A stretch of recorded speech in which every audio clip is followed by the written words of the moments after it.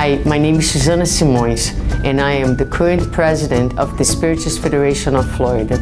We are extremely excited to be hosting in our state the 11th Spiritist Symposium on May 6th. We hope to see everyone there. Okay, Sandra, I'm going to tell you 2 words. And once I say these 2 words, just tell me, please, the first thing that comes to your mind, okay? Okay. So the words are divine justice. Divine justice in my mind is when God is divine justice. I agree 100%. Allan Kardec. Progress. Progress. It's for everybody. That's what came to me right away.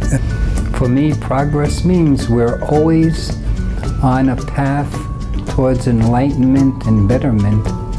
And divine justice is really part of progress too. In other words, He doesn't punish us just to punish us.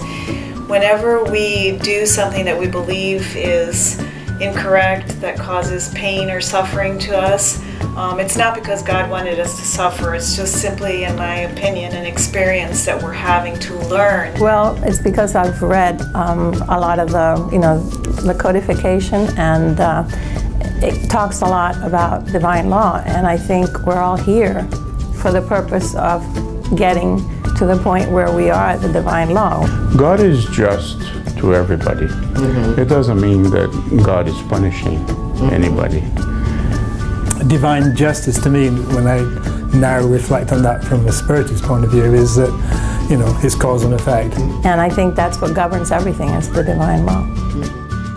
So when you look at the world as it is today, with all the inequalities and all the differences, the disparities that we see among different countries, for example, or people who are apparently very healthy and they have everything in life, and so many people who lack the very basic. How do you reconcile this with divine justice?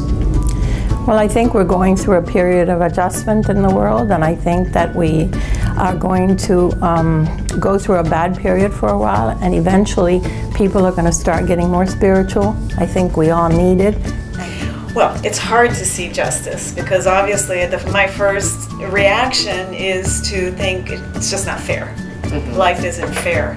But it is, and I think, again, God is not punishing us. We are at different levels of evolution and we're learning, and sometimes as we learn, we make mistakes along the way.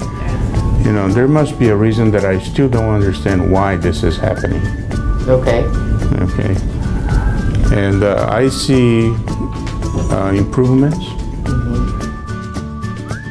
Okay, can you draw for me a parallel between divine justice and reincarnation? Reincarnation for me is the way that we can, what's the best way to put this? We can experience that divine justice by having the opportunity to realize what we did in the past, the good and the bad. So reincarnation is a mechanism where eventually we'll get to that divine justice. Have you ever doubted the divine justice? Yes, I think I have, Is there a specific circumstance? Probably when I got cancer. But then when we learn about how all the ailments of the body are because of things that have happened in prior lives and everything, then it all just falls together, and I understand that's divine law. Do you see a parallel between the idea of divine justice and karma? To me, karma just means there's a reaction to every action. From what I know of karma, and I'm no expert to say, exactly what is karma, but karma, my interpretation of karma is it's something that actions you've taken in the past has come back to haunt you, for want of a better way of putting it. Is God fair? Always. Absolutely. How do you know? You believe what you know. In my experience, all I've seen is that eventually what goes around comes around eventually, whether it's in this life or in other lives. It makes me more peaceful, more in harmony in my heart, believing that.